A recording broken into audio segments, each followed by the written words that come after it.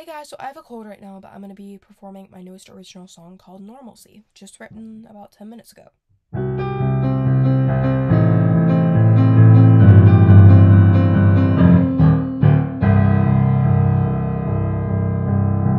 I'm always in a rush, can't think about what I want to say.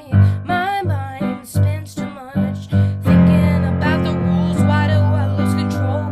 People say I'm dumb just because I don't have their point of view.